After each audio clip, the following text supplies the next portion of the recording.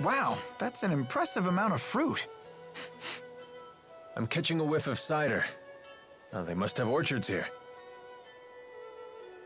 Well, well, well. We don't get many visitors here. Do you live here, ma'am? I would hope so. I'm the mayor. Is this the right road to Nia Khera? Nia Khera. Now that's a name I haven't heard in ages. What do you mean? It's what people called a long-forgotten village. I don't even know if it still exists. I heard tales of the village as a child. People claimed it lies beyond the Xillia Sea Falls. Where can we find it?